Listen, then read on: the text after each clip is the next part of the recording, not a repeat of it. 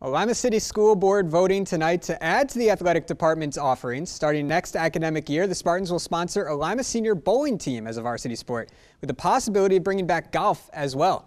Now, speaking of Lima Senior, the school year is nearing its end, and seniors' plans are starting to take shape for next fall.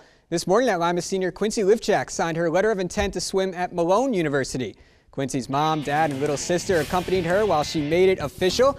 Livchak was the captain of the Spartan swim team since her sophomore year, and she set the school record in the 100 butterfly as a junior.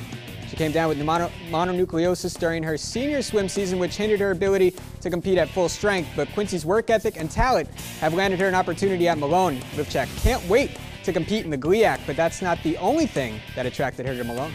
But a big part of why I chose Malone is because it's a Christian background, and they promise that in the classroom, and they have the Christ kingdom first, so having that is really cool. The competition is definitely going to be much more competitive and harder, but that's just going to be another way to grow and experience new trials, but then overcome those challenges. And being close with the team is probably the biggest, best family you'll ever have on the swim team, so being able to continue a family and have a different family in college is going to be really cool.